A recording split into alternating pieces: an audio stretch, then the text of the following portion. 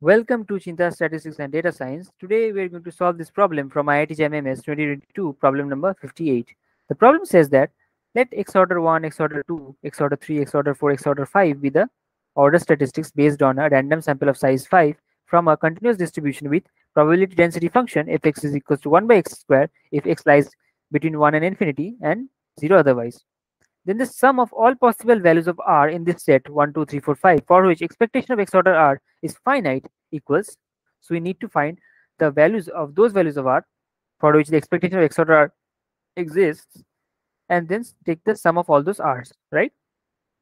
So x1 through x5 is so let x1 through x5 be a random sample from this distribution, right? So the CTF fx is actually nothing but integral minus infinity to x ft dt, right?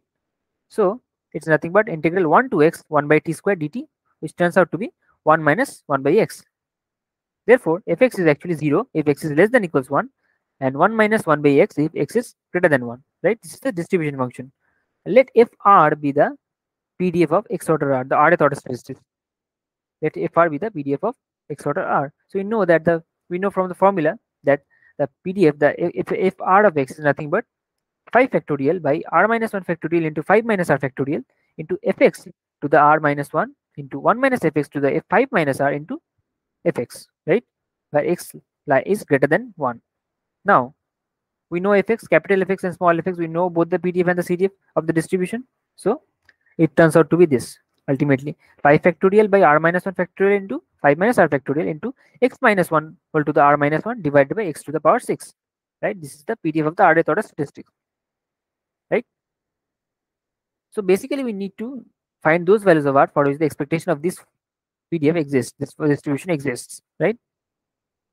So let expectation of x order R is actually integral 1 to infinity x into f r of x, right? So this thing x into this entire PDF, right?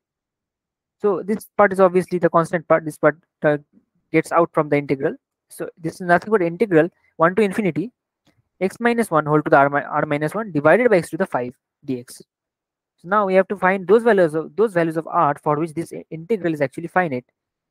Only then you can easily say that the expectation exists, right? The expectation is finite for those values of R for which this integral is finite, right? Now let IR be this thing, this particular integral, this only this part. We are only focusing on this part because obviously this part is easy. It was just constant. Depending on R is constant. So IRB, let IR is equals to integral 1 to infinity this thing, right? For R 1, 2, 3, 4, 5. And we can clearly see that IR is actually finite if R is 1, 2, 3 or 4, but I5 is infinite. Why? How can I say that so clearly? See, R is actually is a natural number from 1, 2, 3 or 4 or 5, right?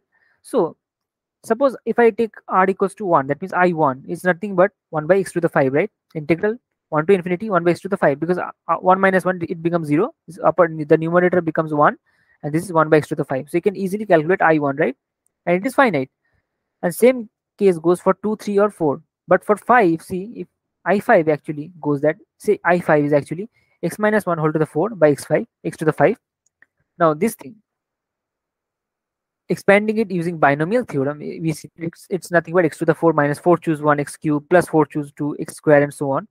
Now dividing the denominator on each of those summands, we get that this integral 1 to infinity dx by x, this first term, this x to the 4 divided by x to the 5, if we just divide x to the 5 on each of these terms, right, individual terms, this first term becomes integral 1 to infinity dx by x. Now this thing is obviously infinite, but this is log x, right? This is log x and log of infinity, it's going to be infinity. So only this for this particular value of R, that means for I5 is actually turns out to be infinite. But for other values of R, it's actually finite. We can easily see that just by expanding.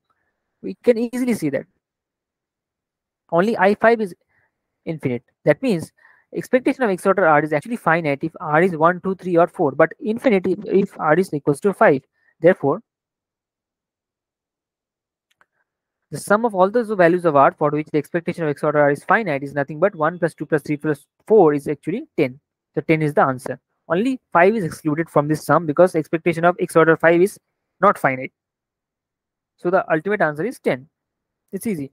The only thing that was difficult, maybe difficult, or it was at least seems a bit difficult is this integral. It might seem that expanding this integral and all that is, it might be difficult, but it's actually not. We don't even have to find this integral. Just seeing it closely, you can easily see that if we just see that putting r equals to 1, you can see that it's nothing but 1 by x to the 5, and we know that it's nothing but x to the minus 4 by minus 4, right? So from that we can know that it's infinite. It's not going to be infinite. Similar for r equals to 2, it's nothing but x minus 1 divided by x to the 5, right? Individually it's not going to be a problem, because it's going to be integral of 1 by x to the 4 and integral of 1 by x to the 5, again finite. But and this goes on for r equals to 2, 3, 4, but for 5, as we just saw, it's going to be infinite, because of this term, this dx by x is going to be log, and this is going to be infinite, right? It's going to be infinite. So that is the problem. So there you have it, the solution to this problem. So do like, share, and subscribe to the channel for more exciting problems. See you till next time.